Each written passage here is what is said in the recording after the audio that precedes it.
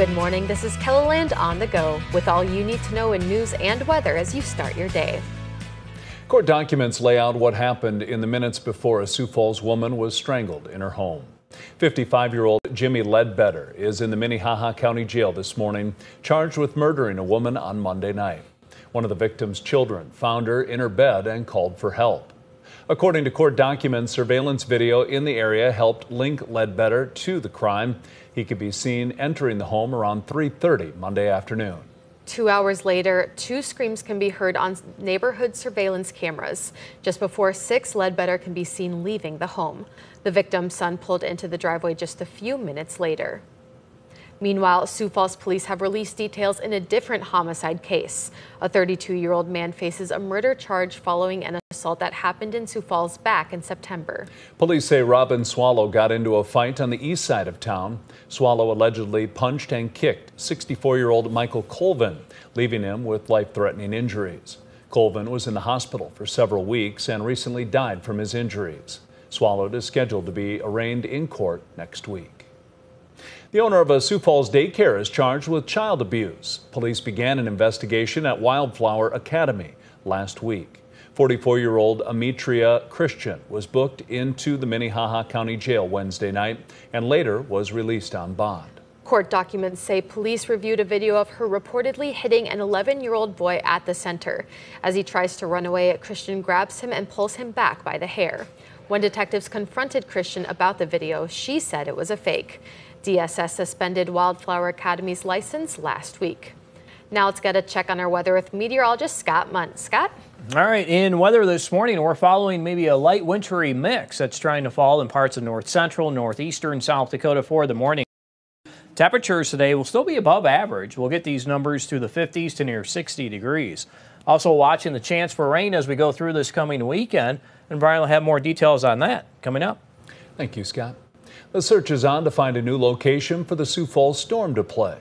Wednesday, it was announced the indoor football team would take the season off due to contract negotiations with the Premier Center that didn't renew their lease with the team to play there. You know, we look forward to football games. You know, it was another event that we could go to in the city. We're not necessarily concert goers, you know, and so we're considered a sports hub here. And to take a team that's been here for 24 years and tell them, hey, sorry, you know, you don't meet our bottom line. I mean, it's a tough pill to swallow. Tryon says there's one option the team is exploring for a new venue, but wouldn't disclose what that option is. Sanford Health celebrated Halloween with their annual costumes for babies in the NICU. This year, the costumes were made by students at Lincoln High School in Sioux Falls. Ranging from McDonald's French fries and ketchup to Buzz Lightyear, there were a lot of characters. It's just part of us, family-centered care, and just bringing that whole family together and making those memories for them so that they can cherish that later on, be able to look back at that and remember all those times, even though it is, you know, a difficult time in the NICU. About 45 costumes were created by the students in fashion class. To look at more of this year's costumes, you can go to this story here on KELOLAND.com. From ghosts to princesses, kids wear all kinds of costumes for Halloween. One Sioux Falls boy decided to dress up as a weatherman, but it's more than just a costume. 6-year-old London Beckman wants to forecast the weather someday. He even has a collection of monitors at home similar to the KELOLAND Storm Center. Why do you like weather? Because I want to teach people stuff, what's happening. In addition to a suit, London's Halloween costume also included a microphone and a 7-day outlook. That's a look at some of our top stories. Now let's get one last look at your weather with current meteorologist Brian Karsten. Brian?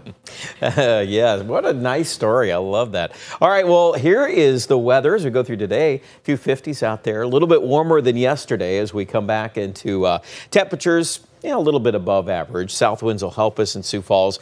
Don't forget, too, as Scott just mentioned, there is a little bit of moisture on radar. A lot of this is having a battle here. We've got a lot of dry air at the low levels, so we're not seeing all that reaching the ground. But certainly 30s ahead of the warm front. 40s, 50s coming in this afternoon. So this is a minor disturbance, but there it goes into the northeast. And then we'll see basically dry forecast.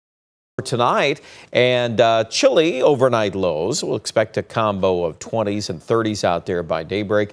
And then tomorrow, let's see how fast things begin to moisten up. We've got a surge of moisture. It's kind of a process coming up from the south, and it is a possibility that we could see some initial hits of light rain on Saturday afternoon. I would say the vast majority of this is probably spent in saturating the air a little bit. But then as we get into Sunday and Monday, there are more patches of showers and embedded thunder on Sunday afternoon there.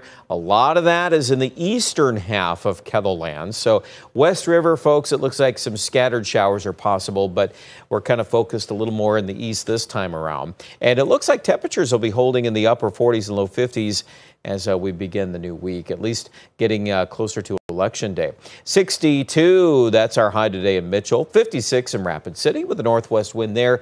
15 to 25. Low tonight, 30. Brookings, 28 in Watertown, 25 in Aberdeen. And then for tomorrow, upper 50s, low 60s with that increasing moisture coming our way from the south. Sioux Falls, 80% chance of rain on Sunday and a 70% chance Monday. Tuesday looks like the majority of that precipitation will slide to our south. We'll continue to watch that for Election Day. But overall, temperatures are about where they should be for this time of the year. Aberdeen also getting these chances of showers. We got this one hit this morning. Another 20% chance on Saturday.